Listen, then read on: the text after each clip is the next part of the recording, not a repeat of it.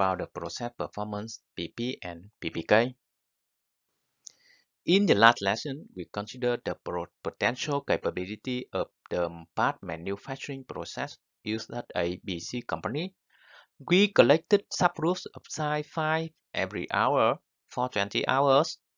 The calculation of CP and CPK used variation within each of the 20 subgroups to estimate capability. In addition to CP and CPK, the potential capability indices, we can calculate process performance indices. These process performance indices donated PP and PPK uses the overall variation in the sample data rather than the within subgroup variation. The only mathematical difference between the process performance and the potential capability indices is how sigma is estimated. PP and PPK are calculated using an overall estimate of sigma. To estimate the overall sigma, we'll ignore the subgrouping scheme and instead pull all 100 parts diameter values together and calculate their standard deviation. Recall that CP and CPK, the potential capability, uses a within subgroup estimate of sigma in its calculation of process spread, ignoring variability between subgroups. CP and CPK tell us how good the process could be if all instability were removed from the process.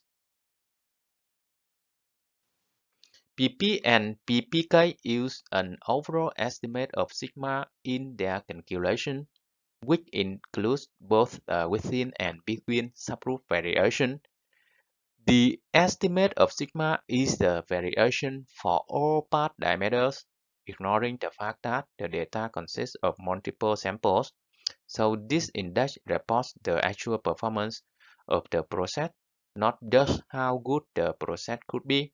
Although the difference between potential capability and process performance may seem minor, they can vary if the process is not in statistical control. Here are the process performance indices for the part data. The overall capability indices are called process performance because they describe the actual performance of the process. For this process, PP is 1.47 and PPK is 1.45.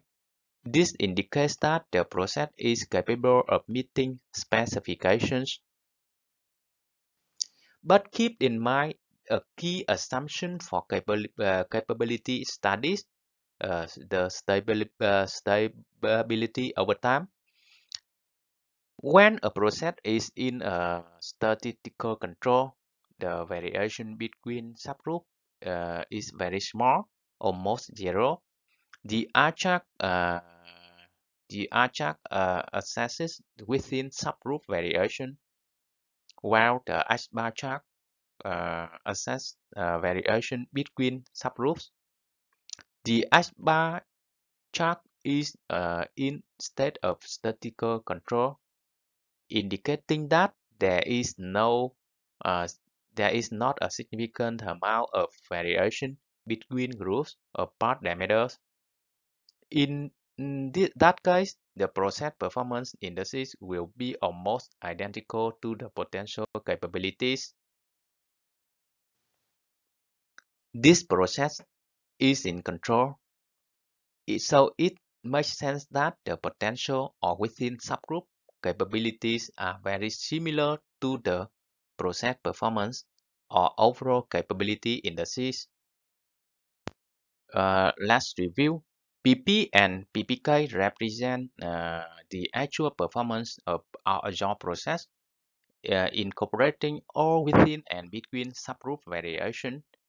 The only difference between CP and CPK and PP and PPK is the way sigma is calculated.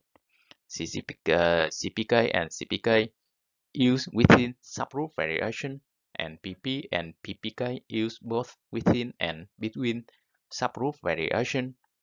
When a process is in statistical control, CP and PPK are similar as are CP and PPK. Thank you for your listening. In the next lesson, we'll talk about the sigma level.